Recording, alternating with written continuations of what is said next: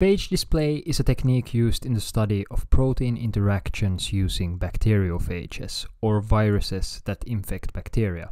It works by inserting the gene encoding our protein of interest into a bacteriophage, causing it to express the protein on its surface, while simultaneously maintaining the gene inside of it. This results in a connection between the genotype and the phenotype of the protein of interest. Here's a simplified explanation of how a phage display protocol may be carried out. A library of bacteriophages is created by adding the genes coding for different proteins to each of the phages, causing them to express said proteins on top of them as a sort of protein hat.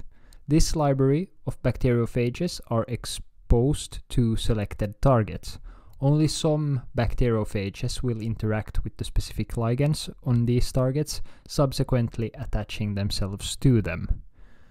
Third, all unbound bacteriophages are washed away. Only bacteriophages expressing proteins displaying affinity to the selected targets will therefore remain. Fourth, the remaining bacteriophages are recovered through an elution step, such as, for example, through affinity chromatography, which is something we have discussed previously on the channel. 5. These recovered bacteriophages can be used to infect new host cells for amplification. Finally, this 5-step cycle is repeated 2 to 3 times to increase the affinity between the expressed proteins and the selected targets.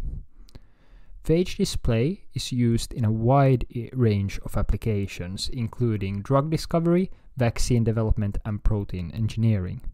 It is a powerful tool for identifying and isolating specific proteins or peptides from complex mixtures. I hope you found that informative. Please give the video a like if you did. Until next time.